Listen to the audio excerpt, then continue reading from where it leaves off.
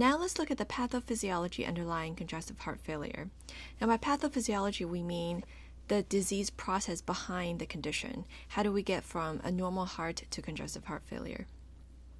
Now this is a very broad topic because any pathology of the heart and the cardiopulmonary system can potentially lead to CHF eventually. But first, let's just quickly draw the diagram of the cardiovascular system again. So we have our 4 chambers of the heart.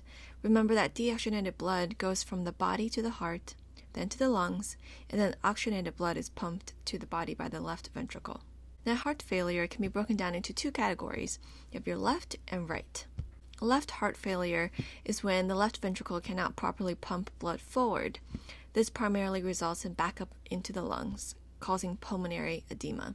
If you get an x-ray of the lungs, it will look white and fluffy from all the extra fluid, and our patient will be short of breath. And then there's right heart failure. Remember that the most common cause of right heart failure is left heart failure, because it eventually backs up into the right. The primary symptoms here are edema in the body and distended jugular veins. Isolated right heart failure usually points to a problem in the lungs, actually, because that's the next step to go after the right ventricle. In this video, let's begin with the pathophysiologies of left heart failure. Now, the first important etiology that is especially common in our country is hypertension, or increased blood pressure. Now, blood pressure correlates with the resistance in the systemic blood vessels, and this is the pressure that the left ventricle has to push against for each pump. In other words, the pressure in the blood vessels are pushing back, and we think of this as roughly the left ventricle's workload, and we call it afterload. Now, over time, chronic hypertension increases the afterload day after day, year after year, and the heart is a muscle, so like any other muscle in the body, it's going to get bigger with more work. So chronic hypertension leads to what we call left ventricular hypertrophy, which literally means the left ventricle gets bigger. Now you might think, how is this a bad thing? Bigger heart, stronger heart? But the pump is not built to work that way. The hypertrophied chamber gets stiff, it gets scarred and it doesn't fill up as well, and eventually becomes ineffective at its job of pumping blood. And this gives us heart failure. Next, we have dilated cardiomyopathy, which means the left ventricle gets stretched out and floppy.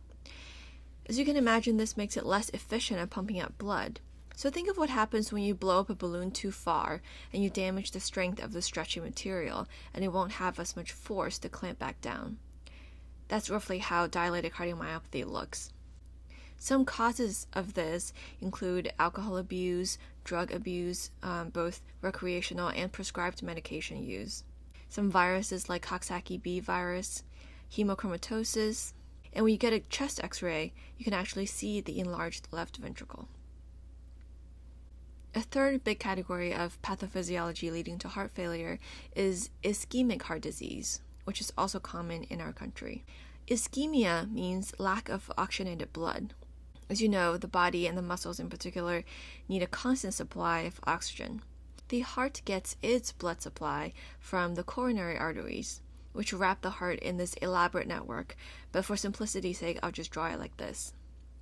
Over time, with high cholesterol and plaque built up, these arteries will get clogged, and the lumen becomes narrower. So the heart muscles are getting less fresh blood and can become starved for oxygen.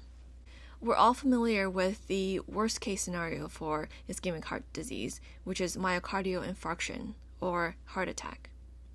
When we get all the way to infarction, the tissue has died from sudden complete blockage of the coronary arteries.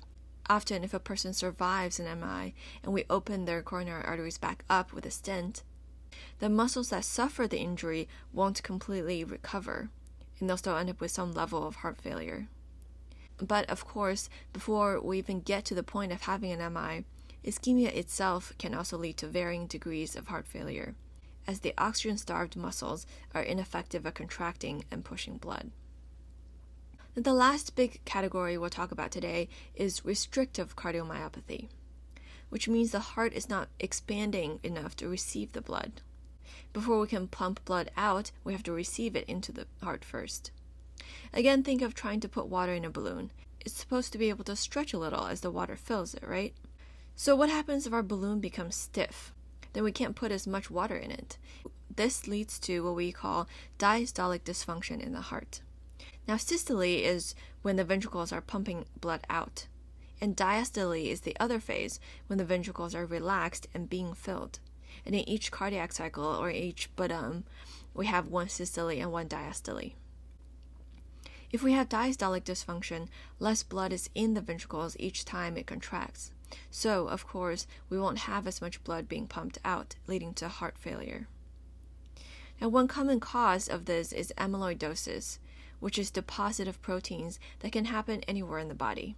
But when it happens in the heart, I think of it as having sand rubbed into the muscles, making them stiff and not as relaxed to receive blood during diastole. Now, these are some of the most common pathophysiologies of left heart failure.